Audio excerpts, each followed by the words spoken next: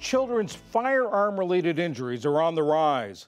According to the gun safety group Brady, every day in America, 17 children younger than age 18 survive a gunshot wound.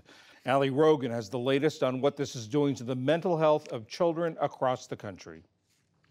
Since 2020, guns have been the leading cause of death for children in America.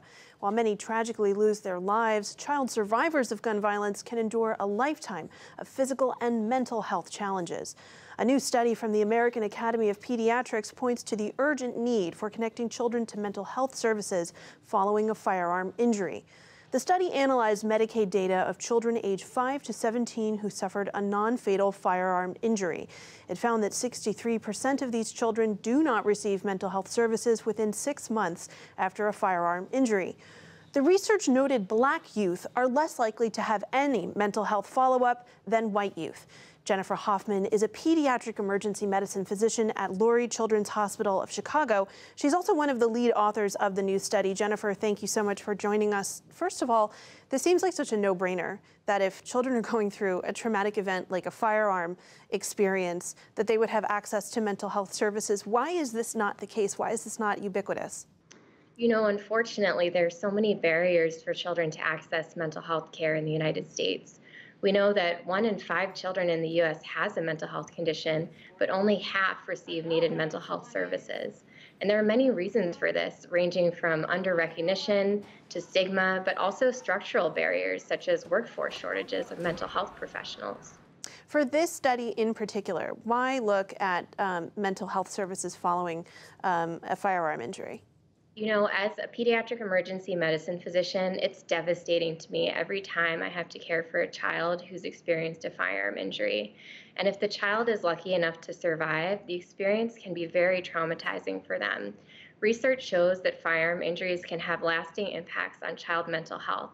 So we wanted to understand which children were able to connect with mental health services and which children could do so in a timely manner. And what did you find in terms of the differences between children who received follow-up mental health care and those who didn't following a firearm injury? So we found that children who had mental health needs detected during their injury visit were more likely to receive timely mental health services. So that means if mental health needs were recognized during the emergency department visit or hospitalization, they were able to connect sooner with mental health care. That's important because early treatment is more effective and it allows children to respond to more simple interventions such as outpatient therapy rather than waiting for symptoms to progress and become more severe, requiring intensive treatment like psychiatric hospitalization. What does that early intervention look like? In the aftermath of a firearm injury, if a child is receiving mental health services, what sort of interactions are we talking about? So it can vary. It can be simple treatments provided in the primary care office. It can be a referral to a therapist for outpatient therapy, or it can be more intensive care as needed based on what the child's experiencing, such as a day program or occasionally even a hospital stay if needed. We found that some of the most common mental health conditions that occurred after a firearm injury were traumatic related disorders such as PTSD. We also found increases in substance use among children after their firearm injury and double the rates of serious mental illness such as schizophrenia and suicidal thoughts and self-harm. And what are some of the barriers to children receiving this type of care following these incidents?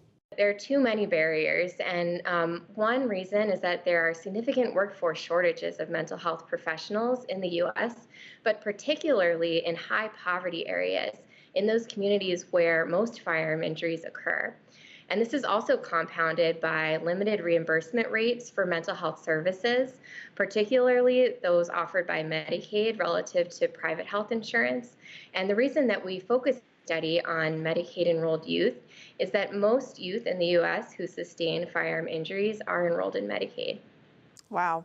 And that leads into my next question, I think, which is, what did you learn about the racial disparity in these numbers, the fact that Black youth are less likely to experience mental health services in the aftermath than other races are? You know, this is a troubling finding, but unfortunately it wasn't surprising to our research team given a large body of evidence showing there are disparities in access to mental health care among U.S. Black youth.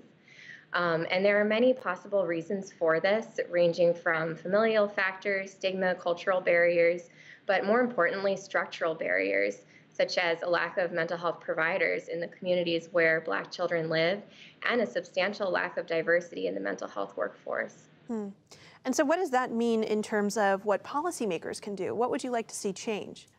So, first of all, I think that policymakers should make more substantial investments to improving access to mental health services for children. And this includes meeting children where they are, investing in school-based mental health services, also telehealth mental health services that can connect to children in communities that don't have an in-person mental health provider. Also, policymakers need to increase research funding to address and prevent firearm injuries by applying a public health approach.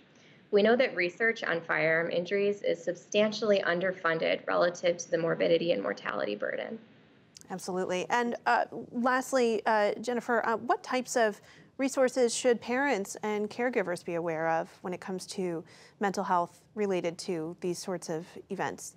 It's important for parents to have open and honest conversations with their children. And if you have any concerns about your child's mental health, talk to your pediatrician first.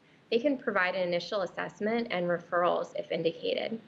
Also, if your child experiences a mental health crisis, don't leave them alone.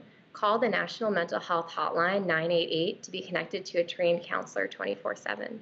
And of course, we could talk much more about the spate of gun violence incidents in this country, but we will leave it there. And Jennifer Hoffmann with Lurie Children's Hospital of Chicago, thank you so much for your time. Thank you for having me.